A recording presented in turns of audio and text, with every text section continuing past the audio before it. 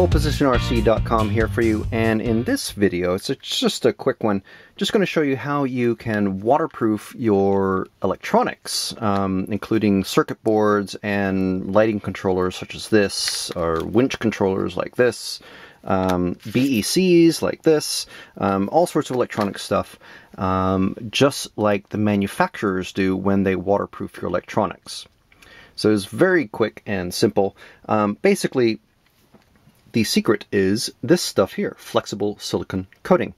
This is really handy stuff. You can get it online on eBay or probably an electronics store near you. Now, very simply, what this does is it basically puts a clear coating on all of your electronics so that water can't get into the electronics.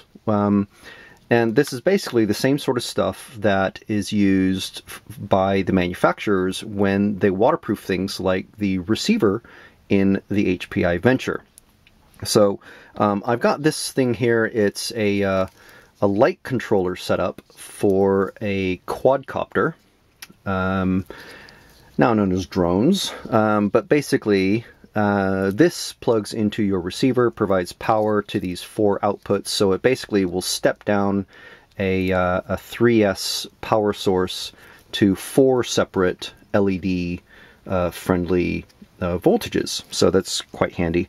I am not an electronics expert whatsoever. That's why I need to buy things like this. So basically, this is just clear shrink wrap, or heat shrink. So I'm just going to cut that away.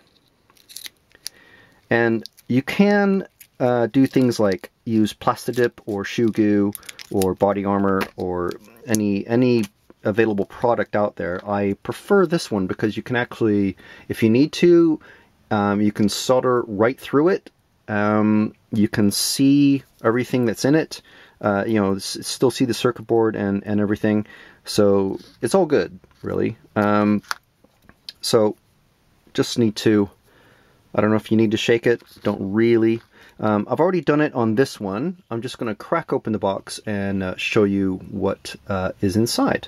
This is a winch controller for an RC four-wheel drive winch system. And I waterproofed this when I first got it. You can see how very nice and shiny the entire thing is. That's because it's coated with this stuff here. And the cool thing is, if you wanted to solder any additional connectors, you can solder right through it, and then when you're done, you can put some more of this back on to seal the connections.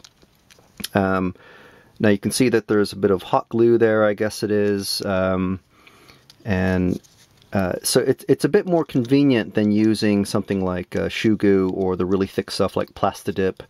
Well, it's not really thick, but the thick stuff is shoe goo. So you can see there the comparison. This is untreated, and that is treated. You can see everything's nice and shiny. And I've driven this through the water. I've actually hosed off the truck with this installed, and it's all fine, really. So that is it. Now if I can just, it goes back on like that, and it just snaps back into place, the cover. And then just going to be installing that in a bit. So basically, all you do, it's like basically just a nail polish sort of applicator brush. Comes on. You can't really see it very well until you actually apply it. And I'm trying to do this so you can sort of see it there in the light. The thing about this stuff is, if you've ever used shoe goo before, it smells even worse than shoe goo. So make sure you do this in a place that has plenty of ventilation. And one reason to remove all of the heat shrink covering is, 1, to save space, and 2, for neatness, so that you can save space. So if you're wondering why you would want to be doing this. So I'm just doing it onto these pins. I'm not going to be using these pins. I think they're for controlling and programming stuff. I'm not really sure. But again, like I said, this is a board designed for quadcopters and drones. which I'm not going to be doing anything spectacular with this. I just want the power outputs, these 4 wires. So I'm just making sure I get it underneath these power output wires, because obviously those are very important to make sure that those are waterproofed.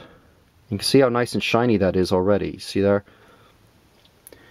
So just a quick note, if you do have a board like this where it has these pins that stick right out of the board, those will probably catch on something and eventually the coating will wear away. So just clip those down with a pair of wire cutters or something like that. They're not super strong, so clip those down before you actually do this, and then put the coating on top of them, and then maybe wrap it in a roll of electrical tape and or duct tape or gaffer tape or something like that.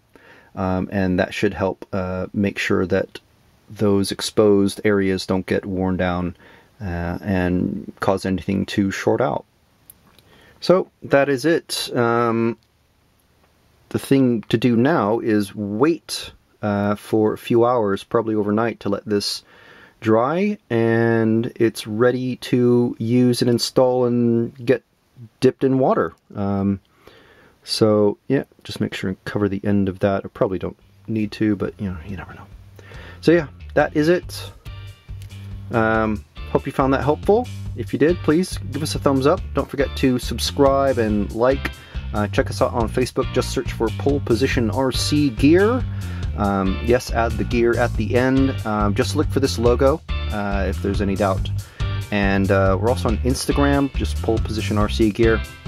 You can see all of our latest projects and videos and all sorts of stuff on there. So yeah, that is it from me. Hope you found that helpful, and we'll catch you in the next video. Thanks for watching.